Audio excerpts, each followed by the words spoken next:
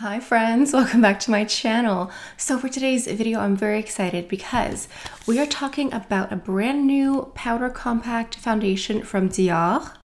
This is the Forever Natural Matte Foundation. But before we go any further, let's take a second to grab our iced coffee or a hot coffee. Let's take a sip and let's get started. As you know, I have my online beauty consulting service. This is a one-on-one video chat with me where you get to talk to me about your makeup questions. So if you're in the market for a new foundation, but you're not sure what works best for you, go ahead and book a session today. Okay, so this foundation here, what we're going to do is a product breakdown, demonstration, maybe some swatch comparisons. I also have a wear test that I did a couple days ago, so we're doing all of that today. So to start off, the Dior Forever Natural Velvet Transfer-Proof Compact Foundation. 90% natural origin ingredients. Interesting. This retails at $60 US plus tax. It's available through the Dior Beauty website or Sephora. I ordered mine through Sephora. And this comes in 16 shades. The shade range for Dior typically is much larger, but we're going to go ahead and talk about the shades in a minute here.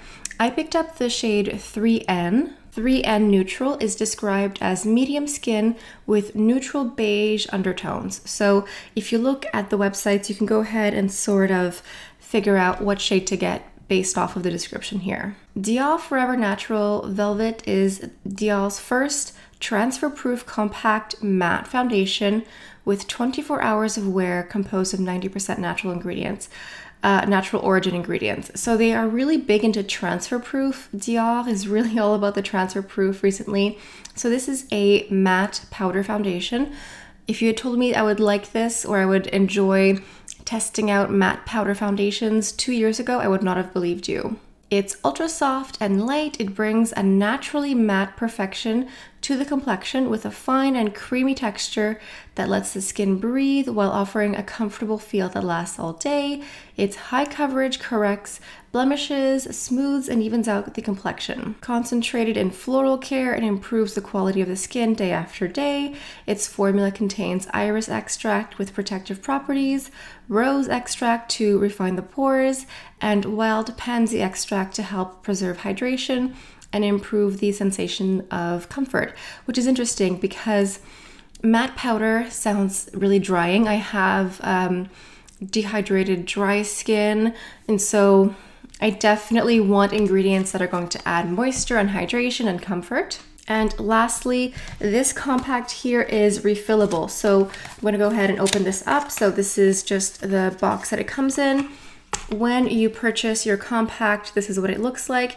It says on the back here, oh, it was upside down, sorry. But on the back here, it has the shade with the number. So when you want to go get a refill, bring your compact with you and they can actually go ahead and refill just the foundation. So this is what the compact looks like here. You have your foundation, 3N Neutral, and on this side here, it comes with a sponge tip applicator. Now let's go ahead and talk about the sponge, because at first I thought a normal sponge, we've seen these before, but there are actually two sides and you can really feel it. So one side is very, very velvety, very soft. This is the side that you use to pick up a product. And then the other side feels more like a traditional sponge. And this is the side you use to blend. Those are the instructions. However, you can go ahead and use a brush instead if you prefer. I'm gonna go ahead and put the ingredient list up here. So feel free to pause to go ahead and read off the ingredient list here. Talking about the formula here, it says that it's a new generation of powder that is light as air and as soft as velvet that helps keep the skin comfortable all day, a powder that melts into the skin, offering unprecedented weightless sensation. That's what I look for in foundation or any complexion product. Weightless, melts into the skin, like my skin, that sort of thing. So the reason that I went with 3N here, let's just give you a close-up of this one again, is because I have a face powder from Dior from their Backstage collection that's also called 3N. It's this one here, the Backstage like face and body. It's a matte powder, but it's really great. And this one is called 3N. So that's how I decided to go with 3N here. But I'll go ahead and do like just a comparison of these two here because the 3N looks a bit different. Obviously this powder has been well loved. You can see it's I haven't hit pan, but it's been well loved. And the 3N in the powder looks darker. I don't know if that translates on camera, but in person it definitely looks a bit darker. So I'll go ahead and provide a photo here of what 3N and 4N look like. I bought it online, but I think if I had known, maybe I would have gone with 4N. But the thing is, the models for 3N and 4N look very different. So the 4N model looks much deeper than me, so that's why I went with 3N. However, if you get a foundation that's a scotch too light for you, there's always bronzer and blush that does help bring color to your complexion. So there's always that. Comparing these two swatches, I find that the bottom swatch, that's the Backstage powder, it looks warmer, more golden. However, the new Velvet foundation looks more neutral, which makes sense because it is described as having beige neutral undertones. So let's go ahead and do an application here. I have my skincare done. I have sunscreen. I didn't put on a primer because I just want to like test and show this foundation in its natural state, although I am becoming a primer girl. In the wear test, I also didn't wear a primer or a powder, just the foundation and concealer and blush, that sort of thing. With the velvety side, we dip into the powder here. Say goodbye to our beautiful logo. Actually, it's sustained its shape. So this is, well, this is what it looks like. I tried it also, so you apply it with one side and then you're supposed to blend with the other. This will definitely help control how much foundation you apply on your face, because let's say you just dip with one side and blend. Every time you dip in or every time you blend, you're just going to keep adding more product and more coverage. So it makes sense to maybe swap sponges, swap sides, that sort of thing. Also, what I like to do is use the sponge tip applicator that came in the compact to apply the product. And then I go into this BK Beauty brush. It's the 106. I think this is a foundation brush or a powder brush. I just like to diffuse it like this. And I don't know why, but I think a few days ago when I tested out the foundation, I thought it was way too light for me. But now I think it actually is the right color. So you can use the sponge, but I feel like I prefer going in with the brush. I just like the finish more. And when I tested another powder foundation a few weeks ago or a few months ago, I also preferred using a powder brush here. I don't know. I suppose if you're traveling and if you wanted to keep things really light and compact, you could go ahead and keep using the sponge, but I prefer the brush. What's interesting is that the description says that this is high coverage, but it doesn't say full coverage, which is true because this offers a nice coverage, but it's not full coverage. I would say it's a good medium, maybe a light. I think the sponge directly offers more coverage. Like if you wanted this to be more covering, just go in with a sponge. I think that's why I like the brush, because it just diffuses it. And now that I look at this foundation, I think the 3N is perfect for me. It's a great shade. I don't know what I was thinking the other day, but no, this is definitely the right shade for me. So I've gone over a couple of times with the powder here. I think if you really want to have high coverage, you're going to have to go in with the sponge and just sort of like roll in place wherever you want to correct. You can go in with a concealer corrector as well, but I think this is what I would wear it as. Like this is just like my comfort level, how I would enjoy it. So let me just go ahead and add a bit of concealer and blush just to show you also how this is going to look as a complete look. This is the Forever Skin Corrector, Forever Skin Correct in 2WP.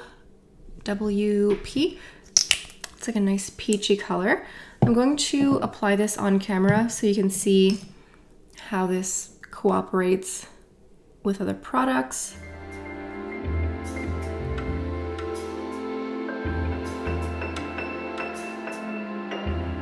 And then the blush here is Poison Matte. It's just like a really nice berry color. I've been wearing this one a lot recently, just sort of like rediscovered it. And I was sort of going for like a deep cranberry red fall eye look. So I think this works as a good blush with this eyeshadow here.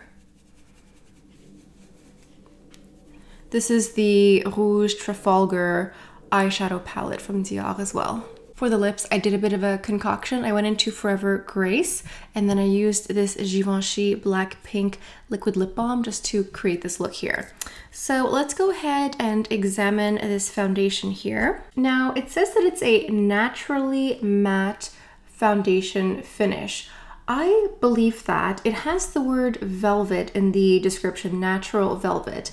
And I do think that it has a soft velvet matte finish. Like, it's not this hard matte where everything looks dry, looks cakey, looks heavy. If you look at my chin, if you look at like my cheeks, my complexion, there is luminosity. It's not dry. It doesn't look matte in like a dehydrated type of way. It looks luminous and it looks very healthy and natural. Like, obviously I am wearing makeup, but it doesn't look like makeup. It looks very light. You're still going to see little blemishes, little imperfections, things like that. So its claim that it's breathable, feels like skin, actually feels right. It doesn't feel dry, it doesn't feel tight. It does look very luminous, but it is actually pretty light coverage. It's not this full coverage matte foundation. I would say it's a medium, maybe more towards light medium. You could build this up more if you wanted to, but you could also sheer it out. It's very interesting because the only other powder foundation that I have is from Bare Minerals, and this one is a high coverage matte foundation. I would say that this new Velvet foundation is very natural and breathable and wears natural and breathable throughout the day. I'll go ahead and include the wear tests here. I did 2 wear tests. I did one like 4 or 5 hours after wear, so after lunch, and it really looked the exact same at this point here. There was some luminosity. So in the wear test, I'm wearing just the powder with some blush and I think a bit of bronzer, but there's no primer, no highlighter, no setting powder. And you can see that I am starting to have a little bit of shine on my forehead, maybe around the cheeks as well, but there's no cakiness, there's no building up, there's no like, you know, sometimes it settles into the fine lines and you can just sort of see it. There's none of that whatsoever. And then this wear test here is at 12 hours, so at the end of the day. I would say that the biggest takeaway I noticed is that my forehead did have some shine to it. However, like I stated, I am not wearing any setting powder, anything like that. So if you have more oily skin, I definitely would put a more mattifying powder wherever you might get oil, but the foundation looks gorgeous. Like, it looks beautiful, it looks velvety, it looks luminous, it looks really natural in a great way. Like, it just held up beautifully. There is just more shine peeking through. So yeah, just keep that in mind. But yeah, it wore really, really nicely. It just like didn't transfer, didn't break down, didn't evaporate into thin air. It just really, really stayed in place. Let me go ahead and do a swatch here of the Bare Minerals full coverage matte foundation that I mentioned earlier. This is a side-by-side of the 2 compacts here. These are the only 2 powder foundations that I own currently. But now that I know I enjoy these, I might go ahead and start adventuring into more. Let me go ahead and do a swatch on my hand here. This shade here is Light 25 Neutral. So here we have the new Dior Velvet, the Backstage powder, and the Bare Pro Bare Minerals full coverage foundation. If I'm going to compare the 2 compact powder foundations here, I would say that the Bare Minerals is way higher coverage. It is technically a full coverage foundation, and you can see it. It just covers way more. I do really enjoy the Bare Minerals foundation. Like, I was shocked by how much I enjoy it, but I also really enjoy this. Like, this is not full coverage. I know it didn't say full coverage, but it said some sort of interesting verbiage instead. It says it's high coverage, which is just like a sneaky way of saying it's not technically full coverage, but I don't care. I don't really need full coverage. I find that it smooths out and also blurs at the same time. Like I said, I'm not wearing any powder like on top of this or in the videos, like the wear test, but I find that this Velvet Compact really just blurs out pores, any texture. There's no, like, it doesn't pick up on texture or anything like that. Like, it really offers like a blur, smooth coverage at the same time. And this is great also if you're on the go and want like to spot correct, to just like fix anything. Like, this is really great. I just blew my nose off camera here, gross, but I just wanted to show you that it is transfer proof in the sense because you don't see like redness around my nose or where the tissue went, like it stays in place. And I think one nice thing about it being more medium coverage than full coverage is that when you do want to do a touch up during the day, you're not adding that much more. Like, it doesn't look fake, it doesn't look cakey or heavy. So because it's not super full coverage, when you do a touch up, if you're trying to just like maybe correct some texture, some pores, if you want to just add a bit of blurring to your makeup look, it's going to be light and it is breathable. Like, I'm shook. Who is this woman who stands before you talking about the various powder foundations that she enjoys? Like, if you had told me I would enjoy this, I would not believe you. But there is something in the ingredient list, there is something in the skincare component of this powder foundation that's just, it's really nice and it's so natural. I'm really gravitating more towards matte foundations now because I find they tend to look more natural than the very luminous glowy ones. Like this soft velvet, this is really what this is, like a soft velvet, very luminous, very healthy, lit from within. It's very lovely. So that is my review. One more thing, let me see if there's a scent. No, I mean, there's like a cosmetic scent, but there's no perfume. I don't smell perfume. I don't smell fragrance. Whenever I do reviews, I try to think of like, what is every single question you would ask me if I was still working at the counter? And I think I've answered all of them. But yeah, and I included the ingredient list. So if you have allergies or anything, make sure to peruse that before you go ahead and purchase it. But it's great. It's Ali approved. I really like it. I can't get over how beautiful it is. Like, I don't have any highlighter on. I don't have any like luminous primers, anything like that. Just this powder foundation here. It's really lovely, very velvety, smooth, breathable, all that good stuff. So anyway, I think that's it for today's video. Let me know what you think. Have you tried this Velvet Compact from Dior? I think they used to have other like compact foundations before, but I think this is just like a new formulation. We've seen it with their eyeshadows and they're just sort of revamping a lot of products. So if you enjoy this matte compact foundation, let us know in the comments. If you don't like it, let us know in the comments as well. I hope this was helpful and informative. Let me know what else you would like me to review in the near future. I have some other Dior makeup that I will be talking about very shortly. So if you're not subscribed to my channel, I recommend that you do so, and hitting your notifications does make a difference because you'll have a notification when I post more content. So I think that's all I have for you guys for today. So thank you all so much for stopping by. Hope you have a beautiful day, and I'll see you next time. Bye.